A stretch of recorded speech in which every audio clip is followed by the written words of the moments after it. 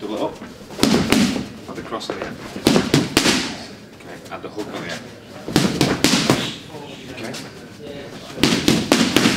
Good, cross on the end? Yeah. Nice, good, yeah. Yeah. Okay. Jab, cross. Cross. Right, we're going to slip, cross. Okay, so I'm going to go slow, we're going to go cross, I'm going to throw you. So now what you try and do when you slip it, is try and rather than turn from here, when you try and turn from there. So what I mean by that is when you turn, when you try and get on all your foot like this, turn that hip away. So that what you're effectively doing is you're loading that side up. Because what you're trying, you know, eventually, technically I'm in here, I've thrown my jab, you've managed to slip it, that's it, and then when you do that, by turning that hip, means you can come back and throw a punch. Jab, cross, slip, cross, yeah? Nice, good. Yeah? Good. Have the hook cross on the end. Nice, good.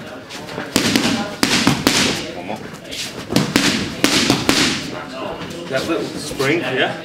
Alright, we're going to go jab, cross, hook, cross.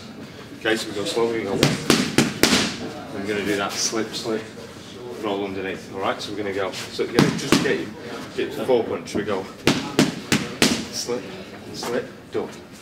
Yeah, underneath, and then hook cross on the end. Alright, the reason I want to do it is again, get them hips, yeah. Trying to get, same again, think about from your feet.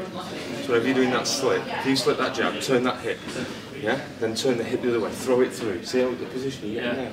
So imagine even if you were going to do a hook from that position, that low position there you've got is awesome, yeah? Back on the top, roll underneath, load it up, bang. Okay. Yeah, you don't have to go quick, 4 punches. Yeah, yeah.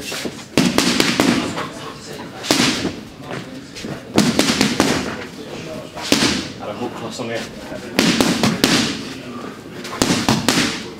Yeah.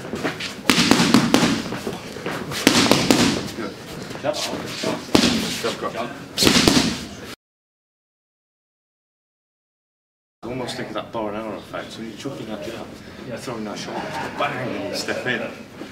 So you just throw the jab nice and wide. Again. Right, now we're going to do it one more. Now we're going to throw a jab cross, but think about the cross. Nice and light with the jab, let the cross go.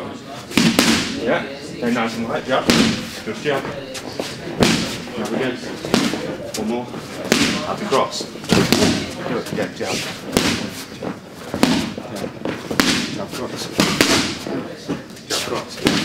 Okay, jab cross. Good, again. Okay. On that hook cross on the end. Alright, so same as Mike. Yeah, that's it. Yeah, so that jab cross, nice and easy. Think again, because every time you're throwing shots at me, when you're throwing the jab, I'm still going to have to do something about it. Yeah. I can't just stand there and think, alright, well, I'm waiting for it. I'm still thinking and moving around, so you're sort of getting yourself in position, moving my hands around to do it. Okay. Nice, good.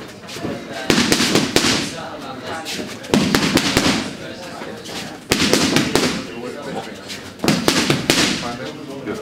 Alright, so try that out the pocket. You did before. Yeah? So again, what you need to do is when you catch it, elbow, imagine your elbow touches the top of your hip. As soon as you feel it, turn, sink in with it. So imagine you take it, that impact, so turn, so that's it, turn it there. Then as you pop up, bang, yeah? So we'll go jab cross, out the pocket, uppercut, so we'll go. Good.